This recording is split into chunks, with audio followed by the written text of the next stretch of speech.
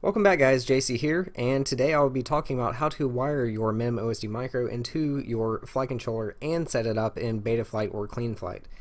Now, this is a very simple thing to do, but there are tons of things that can go wrong, so I'm going to give you all of my advice and fixes of what could possibly be your problem if it's not working. So I advise you to don't skip through this video, watch the entire thing.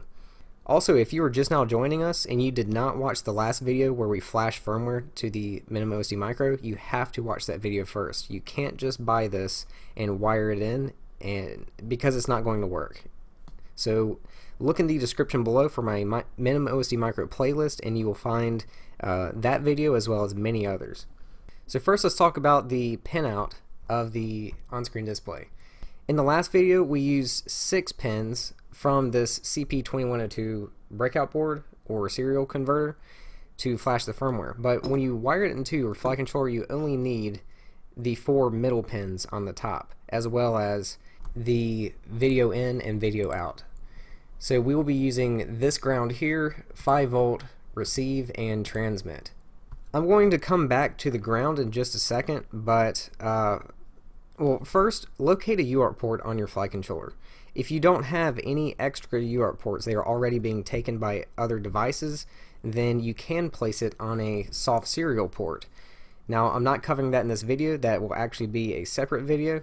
Once again, look in that playlist, but I will not be covering everything in that video like I am doing in this video. So either way, watch this entire video. I have decided to use UART number 2 on this specific flight controller for this demonstration. You will know it's a UART port when you see a RX and TX, which is receive and transmit. Like I said, coming back to ground, let's go to 5-volt. You can run this wire to any 5-volt pin on your flight controller. Just for example, this flight controller has a dedicated 5-volt pin here, but any of these middle output pins, they are all 5-volt pins, so you can use any of these. Next is the RX or receive. This actually has to go to a transmit on the UART port because what this means is the data will be transmitted out and it will be received by the on-screen display. So this RX is going to my UART2 TX, which is right here. Then it's vice versa for the next pin, which is the last pin, TX. Because it's a transmit, it has to go to a receive, which is right here, U2RX. Now for the ground. A lot of flight controllers will have 4 pins in a row.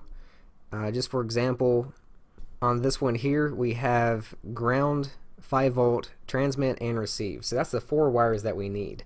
But when it comes to grounds, what I will recommend is sometimes it does work and you will see your on-screen display, but other times it doesn't. In that case, it's because you don't have a common ground. What is a common ground? Well, basically your PDB is a common ground. What that means is if you place all of your grounds on the PDB, it's almost guaranteed to work. And you will see many of my grounds that I've run to any negative pad on the PDB.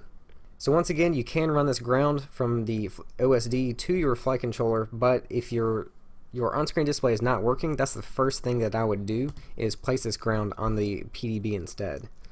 Now if we look back at the diagram, we have video in and video out, as well as 2 more grounds. You will notice that I am not using any grounds. The video in basically means your video wire from your camera. So I have this yellow wire going from the camera right to video in. And then video out is going to be the video wire going to your video transmitter. So this wire here is running to my video transmitter. Now like I said, for the grounds, if your on-screen display is not working, then just go ahead and place them all on your PDB. Just for example, my black ground coming from the camera is also wired into the PDB, as well as my ground from the video transmitter. It is run to the PDB. And that's why I have so many ground wires here running to any. They don't have to be touching each other, they can be on any negative pad. It doesn't matter where you place them. Next tip sometimes your on-screen display, you can see it, but once you start flying, there's going to be it's a long explanation, but basically once the voltage increases to the ESCs and things like that, you will get noise in the system and your on-screen display will go away. It's just going to just disappear. Once again, in that case, place all grounds on the PDB and that will fix the problem. At this point, you should have the OSD wired. So we've got ground to the PDB, 5 volts coming from the flight controller, receive and transmit going to a transmit and receive on a UART port, and then video in from the camera, video out going to video transmitter. We're now wired, so let's go into Betaflight and set everything up. Or CleanFlight, it doesn't matter, you can use either one. Just keep in mind, remember the last video, if you do want CleanFlight, you have to turn CleanFlight on before you flash firmware. If you want Betaflight, you have to turn on Betaflight and then flash firmware. So whichever one you flashed, you have to use that one. If not, then you can go back and reflash it. Okay, so this is very simple. We're just going to go to ports, and because I placed my transmit and receive on UART number 2, I just want to come underneath data and turn on the data for UART 2 and then save and reboot, and that's it. My next tip is this flight controller I'm using now, we don't see the USB VCP up here. This means that this is a CP2102, it uses the CP2102 driver. In that case, I would highly advise not placing your on-screen display on UART 1 because this is shared with the USB. So UART 1 is what your computer is using to talk to the flight controller. If you have your on-screen display on UART 1 and you plug in a USB, then the on-screen display and your computer both are talking to the flight controller at the same time. That's going to cause things to lock up, your settings won't save, a bunch of crazy stuff is going to happen.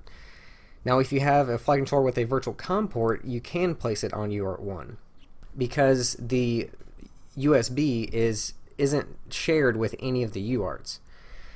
My final tip is if you are completely out of UARTs, you've placed devices on all of your UARTs and you have none remaining, then look in the description below at the playlist and you will find a video on how to add in an on-screen display to a soft serial port. But hopefully you still watch this entire video. That's why I'm just now mentioning this towards the end, because I'm not going to explain everything I did in this video in that video as well. Okay, so now let's save and reboot. I'm going to disconnect my USB cable.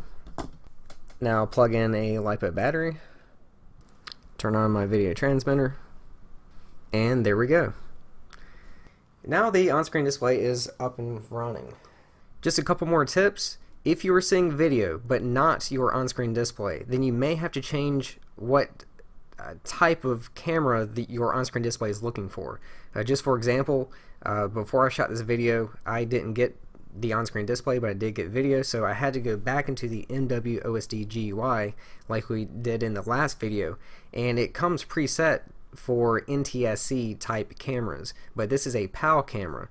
So I had to switch it from NTSC to PAL and then re-upload those settings, and then my on-screen display started working. My next tip is you do not have to desolder all these wires or remove all the solders and then reconnect this CP2102 breakout board to go back into the MW OSD GUI. Watch my serial pass-through video, and I show you how to go back into the MW OSD GUI through your flight controller and USB cable. That way you don't have to disconnect anything. And this only works after you flash firmware like we did in the last video. So just for example, I have one of these OSDs in this super tiny micro build, and I never have to remove it for anything because I just use the serial pass-through. And then once you get your on-screen display working, you can use the transmitter menu. Basically, you can use your transmitter like a Tyrannus or anything really to access the menu in your on-screen display to make changes. That's all I'm going to explain for now. Just watch that video and you will see exactly what I'm talking about. And that's going to do it for this video, guys. So I hope I explained it well enough. Thanks for watching. I'll see you again soon.